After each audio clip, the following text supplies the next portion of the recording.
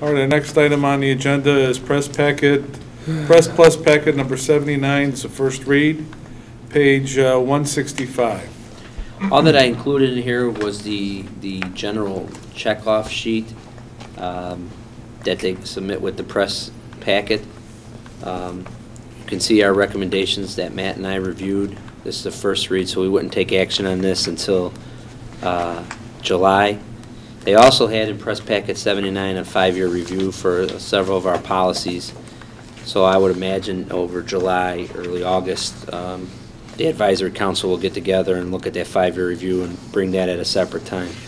The really majority of these policies were updates to footnote, legal reference, or law changes. There wasn't anything significant. You see that there's only 2 that we adopted with district edits, and I wrote those edits directly on the copies for you, so you could see those.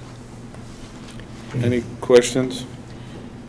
You might want to, for the 5-year, you might want to expand that to, if it seems burdensome for the advisory committee.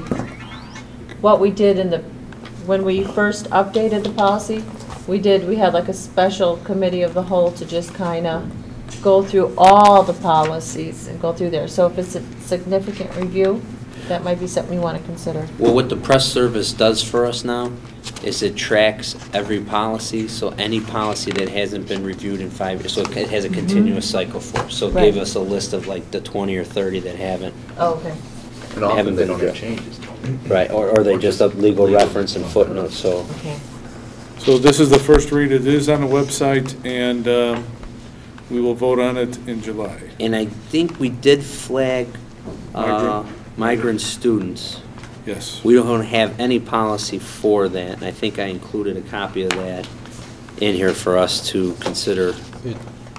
It's specifically for fishing families and agricultural. That's the footnote only. And I noticed that gifted is struck. We struck gifted from there because we don't have a gifted program. Yeah, but down at the bottom of it, it says seasonal work in agriculture or fishing. So it's probably not likely we're going to have that situation. True. Salt Creek. All right, so then we'll be coming back to you in a July meeting for approval.